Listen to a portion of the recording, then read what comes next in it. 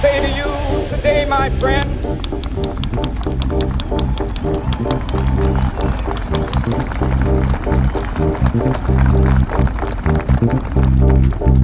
so even though we face the difficulties of today and tomorrow, I still have a dream.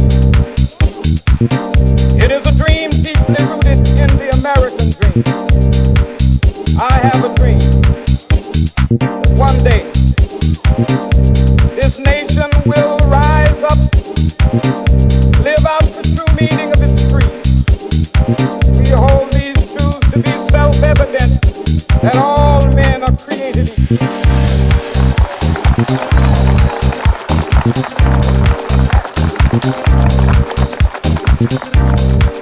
I have a dream that one day on the red hills of Georgia, sons of former slaves and the sons of former slave owners will they be able to sit down together at the table of brotherhood. I have a dream that one day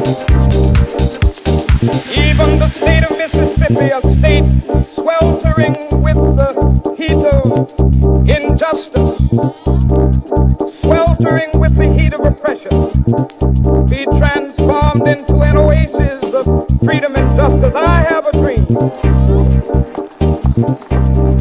that my four little children will one day live in a nation where they will not be judged by the color of their skin, but by the content of their character. I have a dream today.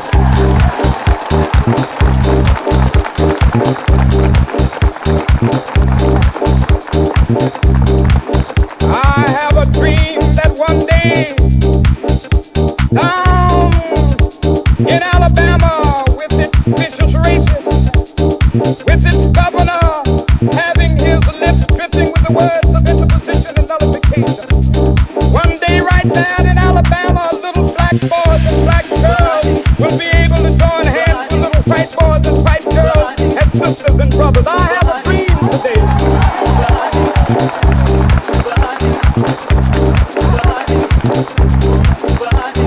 I have a dream that one day every valley shall be exalted, every hill and mountain shall be made low, the rough places will be made plain, and the crooked places will be made straight, and the glory of the Lord shall be revealed, and all flesh shall see it together.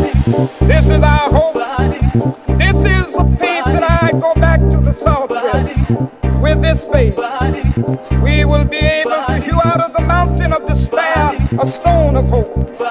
With this faith, we will be able to transform the jangling discords of our nation into a beautiful symphony of brotherhood. With this faith, we will be able to work together, to pray together, to struggle together, to go to jail together, to stand up for freedom together, knowing that we will be free one day. This will be the day.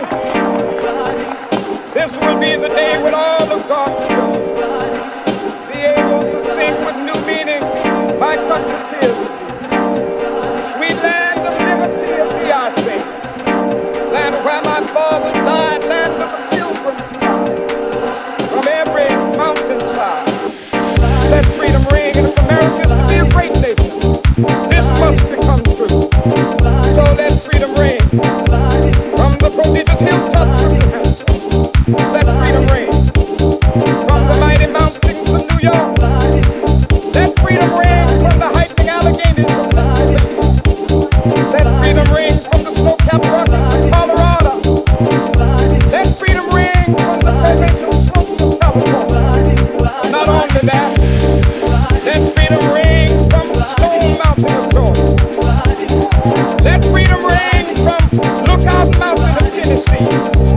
Let freedom ring from every hill and molehill of Mississippi, from every mountainside. Let freedom ring, and when this happens,